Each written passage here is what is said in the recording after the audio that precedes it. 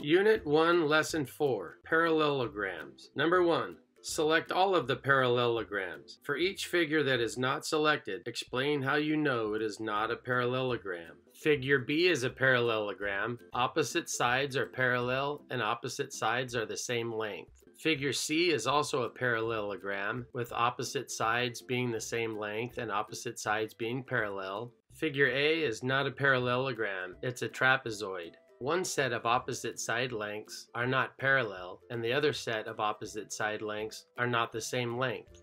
Figure D is a pentagon, and figure E is a right triangle. Number 2A. Decompose and rearrange this parallelogram to make a rectangle.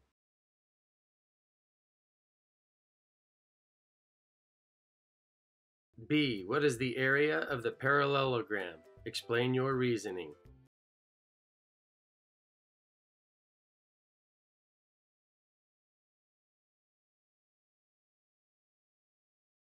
Number 3. Find the area of the parallelogram.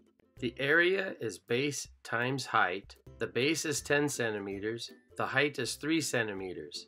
The area would be 10 times 3. The area is 30 square centimeters. Number 4. Explain why this quadrilateral is not a parallelogram. These opposite sides highlighted in red are not parallel and they're not the same length. These opposite sides highlighted in yellow are parallel, however, they're not the same length. This quadrilateral is not a parallelogram because its opposite sides highlighted in red are not the same length and not parallel, and the opposite sides highlighted in yellow are not the same length. To be a parallelogram, the opposite sides would have to be parallel and be the same length. Number 5. Find the area of each shape. Show your reasoning.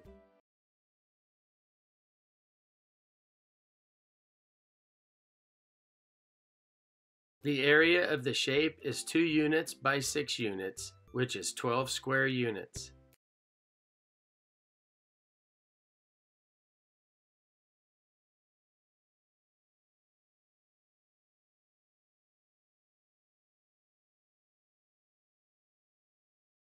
We've turned the one shape into 2 shapes, and the areas of the 2 shapes are 3 by 5 and 1 by 4. 3 times 5 is 15, 1 times 4 is 4, 15 plus 4 is 19. The combined area of the original shape is 19 square units. Here's a closer look at the 19 square units.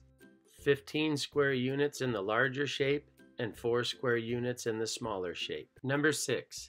Find the areas of the rectangles with the following side lengths. A. 5 inches and 1/3 inches. 5 over 1 times 1/3 equals 5/3 square inches. B. 5 inches and 4/3 inches. 5 over 1 times 4/3 equals 20/3 square inches. C. 5/2 inches and 4/3 inches. 5 over 2 times 4/3 equals 20/6, which is the same as 10/3. 10/3 square inches.